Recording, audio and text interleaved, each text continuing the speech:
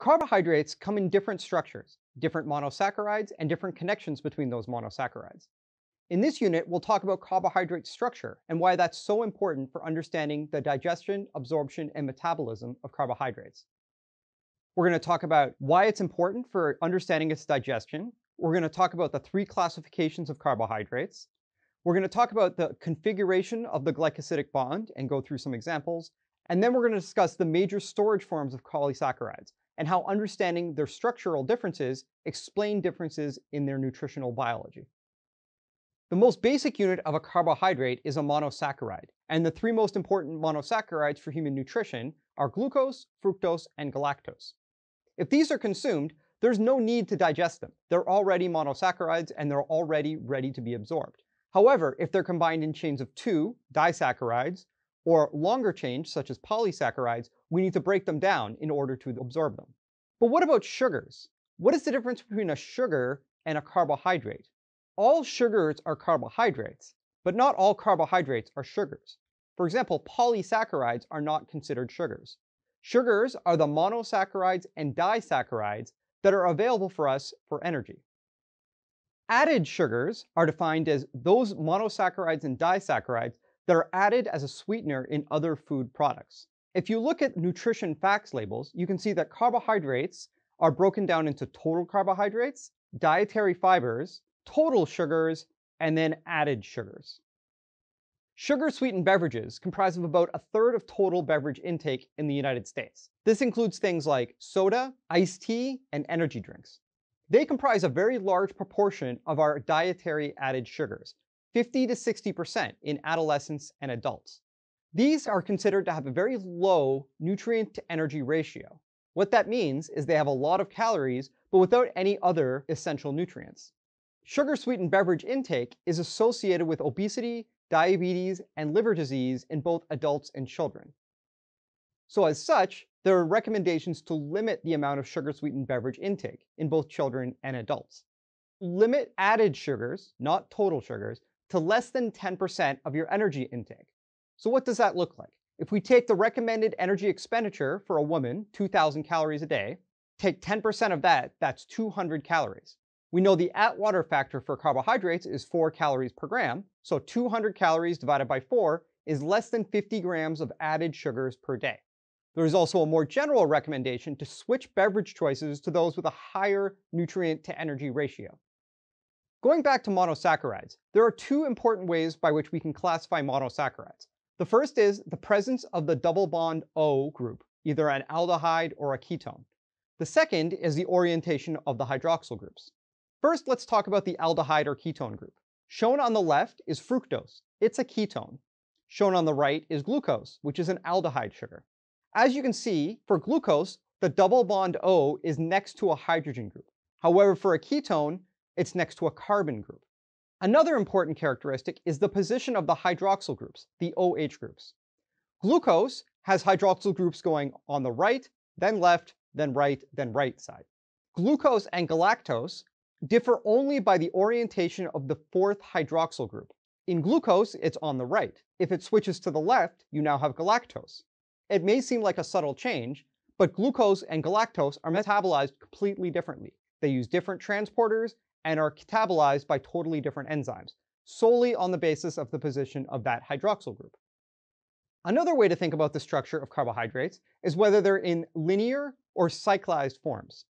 Sugars can switch back and forth between cyclic and linear forms. A free monosaccharide such as glucose can cyclize around to the left to form alpha glucose or around to the right to form beta glucose. These chemical structures are the same, they just depend on whether the chain turned to the right or turned to the left. In blue is a really important carbon on the glucose subunit. It's called the anomeric carbon. In the alpha form, when glucose is cyclized, you can see the hydroxyl group is pointing down, whereas in the beta form, it's pointing up.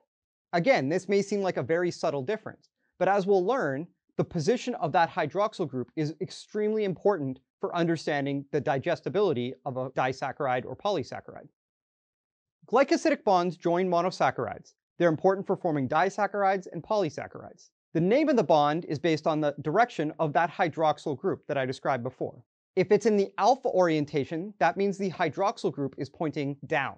I remember this by thinking alpha, anchor, down. If it's in the beta orientation, the hydroxyl group is pointing up. I remember that by beta, balloon, up. That's one part of a glycosidic bond naming. The second part is which carbons are actually connected and what number are they. There are three major dietary disaccharides: maltose, lactose, and sucrose. Let's take maltose first. Maltose is a disaccharide that contains two glucose subunits. It's commonly found in sweet potatoes, barley, and corn. They're connected by an alpha 1,4 bond. Shown in the yellow boxes are the anomeric carbon on the glucose on the left, that's carbon 1, and then the number 4 carbon on the glucose on the right. When it's connected, that's going to be a 1,4 bond based on the number of those carbons. Since the hydroxyl group of the anomeric carbon on the glucose on the left is pointing down, remember anchor down alpha, that means it is an alpha 1,4 linkage. A second disaccharide that's very important in human nutrition is lactose. It's commonly found in milk, milk products, infant formula. It comprises of a glucose subunit connected to a galactose subunit. Its linkage is a beta 1,4 bond. The anomeric carbon of galactose is in beta orientation, beta balloon up. You can see that hydroxyl group on the number 1 carbon on galactose is pointing up. That makes it a beta bond. It is connected to the number 4 carbon on glucose. That makes it a beta 1,4 linkage between glucose and galactose. The third disaccharide that's important in the human diet is sucrose. It's commonly found as an additive, as cane sugar is made from beets. Sweet peas can be found in fruits and molasses. In this particular case, the anomeric carbon of glucose is connected to the anomeric carbon of fructose. Since the bond comprises of two anomeric carbons, we have to describe the orientation of both hydroxyl groups.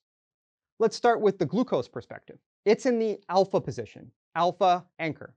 As you can see, the hydroxyl group is pointing down in glucose. That makes it an alpha 1 linkage. From the fructose perspective, it's in beta orientation. That hydroxyl group is pointing up from the number 2 carbon. That makes it a beta 2 bond. Therefore, the sucrose glycosidic bond is alpha 1 beta 2. Polysaccharides are the major storage forms of carbohydrates in both plants and in animals. The common storage forms of carbohydrates are all polyglucoses. What that means is they comprise of long chains of glucose. And there are three different forms that are important for us. One is starch, which is a combination of amylose and amylopectin. One is cellulose, and one is glycogen. Since all of these are polyglucoses, what they differ is where the glycosidic linkages are. And as we'll see, these glycosidic linkages mean that polysaccharides behave very different in a nutritional context. Shown on the left is glycogen. It's the major storage form of carbohydrates in mammals. It comprises of mostly alpha 1,4 glucose linkages. Those are the linear chains shown on the left. However, every once in a while, glucose also has an alpha 1,6 bond. When there's an alpha 1,4 and an alpha 1,6 bond, then there's a branch point. As you can see on the picture on the left, there's multiple branch points in glycogen. Glycogen is highly branched, and that's efficient for making sure that glycogen can be stored in a very compact, water-soluble form. Amylopectin is quite similar to glycogen. It comprises of alpha 1,4 linkages and the occasional branch point, which is an alpha 1,6 linkage. Amylopectin differs from glycogen in that the amount of branching tends to be substantially less.